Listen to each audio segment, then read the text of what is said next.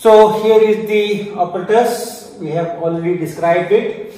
This is the plate from which the photoelectric effect will take place, and from the source L, light is coming. This E is counter plate.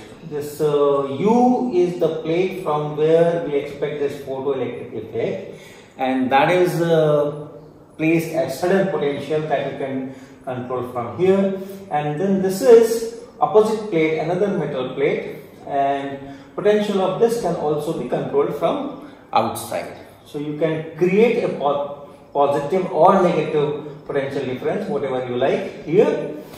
Then this metal plate has a hole in front of this cathode, let me call it cathode, and then from here if something is going this way, straight it falls on this alpha. There is another plate alpha, metallic plate alpha, and this is connected to an electrometer. Electrometer is some kind of a simple device where charge falls on the electrometer plate, and how much charge is falling, that can be measured, right? That can be quantitatively measured. So in how much time, how much charge has been measured here, that tells me the kind of current received. Now this is another similar metal beta electrode, you can say, and this is connected to another electrometer. So this is the setup. Now when this light is put on, what is seen, right? So if suppose this is at neutral potential, these two potentials are equal, or it is slightly more negative than this, then what will happen? What is seen in the experiment of Lenard? This is 1902 that this experiment is done and reported. So you have a kind of charge which is deposited here, and you can measure how much is that charge in how much time. So Lenard had studied that, and then if they put some coils here outside and create a magnetic field, those magnetic fields can deflect this beam. The beam which is coming, that can be deflected by putting some magnetic field here using coils or so, and the value of the field is adjusted so that this beam goes and falls on this beta.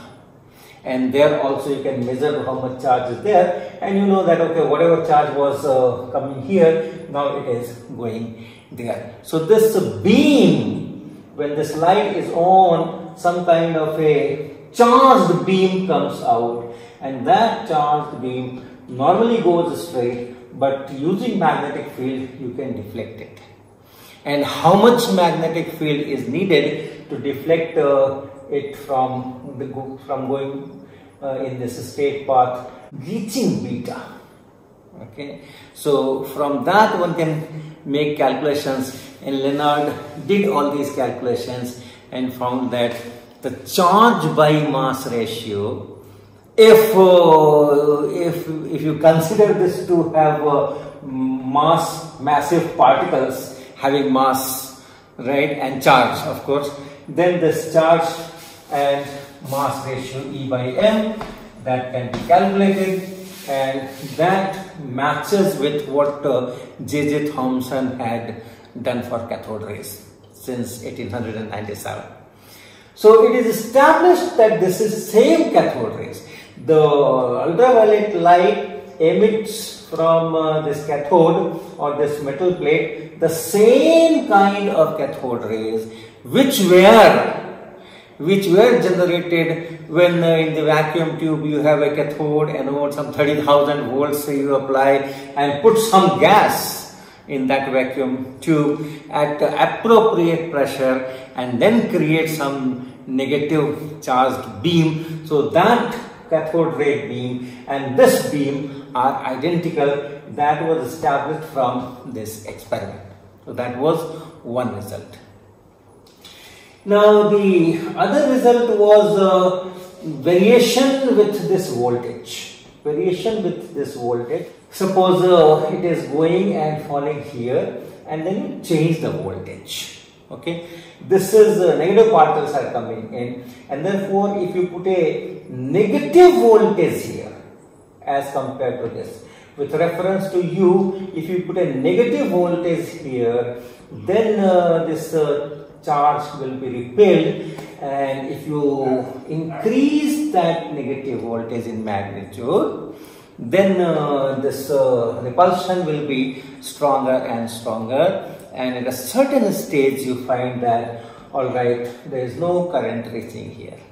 The entire thing which is emitted from here is going back.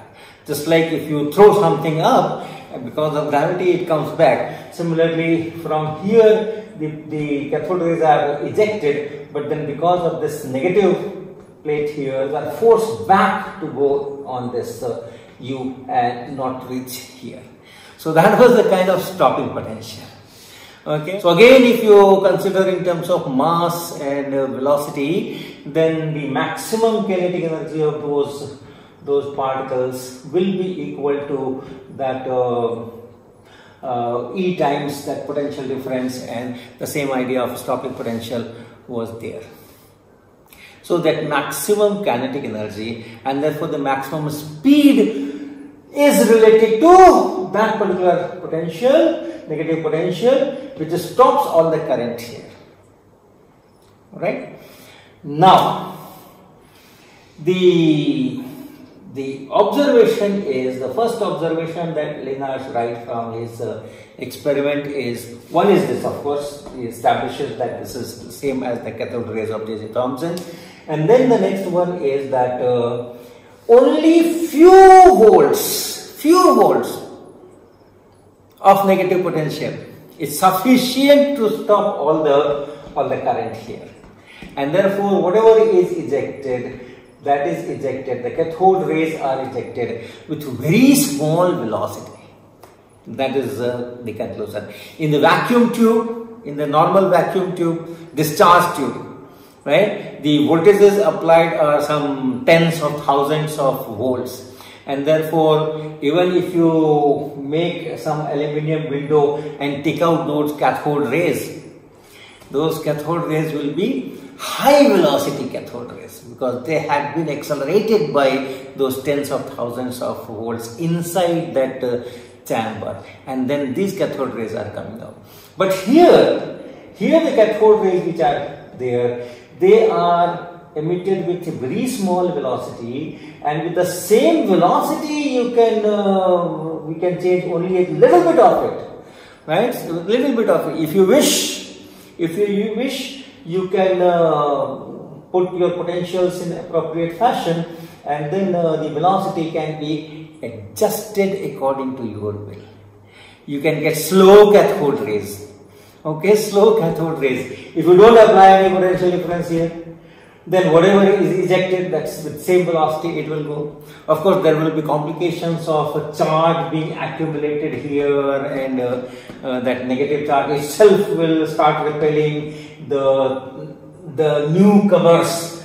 So those things will be there, but nevertheless, you can accelerate with a whatever volt you want. 100 volt if you want 100 volt, yes. 50 volts, yes. 20 volts, yes. 1000 volts, yes. So in the normal cathode ray tube, the constraint is that whole thing fires only when you apply tens of thousands of volts. So you always get fast cathode rays. But here you can make a window here, aluminium window, and take out these cathode rays, and that could be slow cathode rays, and the velocities of those can be tuned by playing with this potential. So those are kind of advantages that Lenard talks about this. As far as the measurement goes, he has a most important observation quantitatively, that he changes the intensity of this UV light. He changes the intensity of this UV light, and to make that change in intensity is not very difficult. You just change the distance of this lamp, this source, from this window, and therefore from this cathode. So if you take it away, the intensity will be lowered. If you take it closer, the intensity will be more, and you can do all that inverse square thing and so on and so forth. So from the distance you can sort of compare intensities. What is the intensity now, and if I take this lamp here, what will be the intensity? So from the distances you can make those comparisons. So I can be varied, the intensity can be varied, and then he finds that the velocity of those cathode rays coming out, which is measured by this potential, the negative potential which is applied here, the negative potential which is enough to repel even the fastest part of that cathode ray. Okay, so that is the measure of the velocity with which these cathode rays are coming, at least that maximum velocity. And that he finds that this velocity, he talks in terms of velocity, nowadays we talk in terms of kinetic energy. So velocity of cathode rays, I am not writing electrons. Okay, so in fact Lenard uses the word quanta of electricity, right? Thomson uses the word corpuscles, he uses the word quanta, and finally the accepted word is electron. Alright, so velocity of these quanta is independent of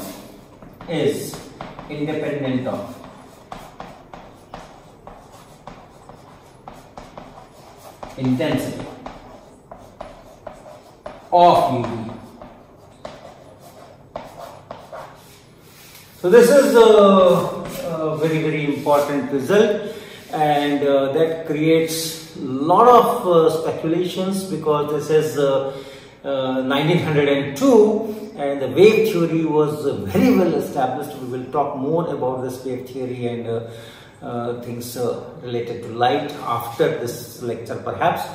And but then the wave theory was very strongly was established there, and then this particular result was very surprising to Lenard.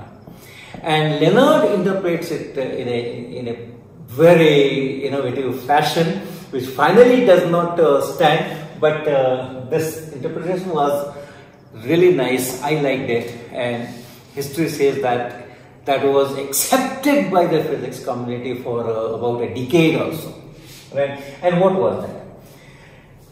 The mechanism, he thought, since it is independent of intensity of light, even if I am putting more energy per unit time on this material, even then the electrons or the quanta are coming out, or the cathode ray is coming out with same velocity.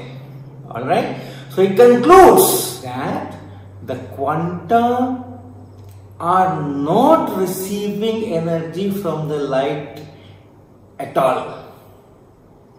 Okay, the mechanism of these quanta being liberated from the atom, and the quanta are coming out. So in this process, the light is not giving its energy to the quanta.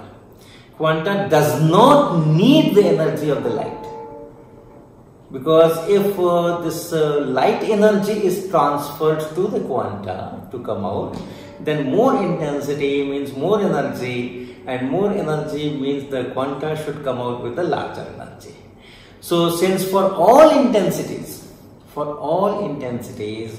the quanta are coming out with the same velocity, this tells me that the quanta are coming out not by taking the energy of the light.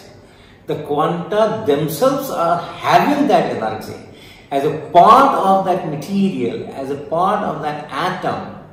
These quanta have some kind of energy. They are vibrating, or they are doing some kind of oscillations, and some energy is there. And different atoms and different quanta have different kinds of energy in its normal state in the metal, and the only thing is when light comes with sudden energy, and if that light, which is established as electromagnetic wave, it has oscillating electric field and magnetic field. So if that frequency of vibrations of electric field and magnetic field and frequency of vibration of those quanta inside that atom, if that matches, some kind of resonance takes place, and then the quanta start vibrating more violently, and then they are able to come out. But the energy is already there. The energy was already there. They were oscillating there with some energy. The light is only triggering those quanta with appropriate energy which are resonating with the light frequency to come out of this metal. So this was called triggering hypothesis. Okay. So because of that, the conclusion, very important conclusion that he derived, that these quanta are not taking energy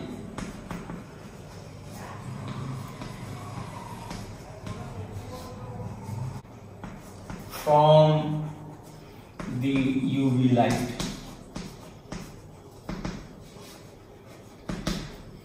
They already have the energy, or they use their own energy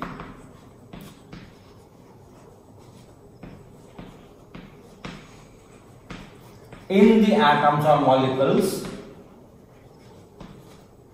and light only triggers them to escape.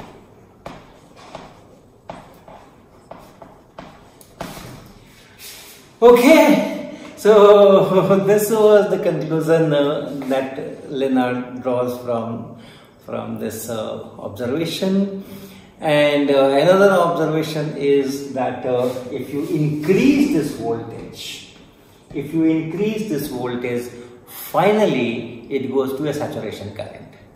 So that is understandable, because once these quanta or electrons, which we call it today electrons, if they come out from here, and then if this potential is not high, then some of them will just make a charge here and they will stay here. Some will go in straight directions. But then if you do have some kind of positive potential, then it draws them. And if you have sufficiently high, then all the quanta which are emitted, if all of them go through this, not all of them, they are of course blocked here and there, but there is no side going in this side or that side and so on. So they are all streamed in a direction, so you get a maximum current, so that saturation current is there. So all that variation of I, variation of this current here as a function of this voltage, that also he knows that, okay, this kind of, so this kind of things is measured, this kind of things is measured, and then a lot of theory is developed from here. So that is all derived from this.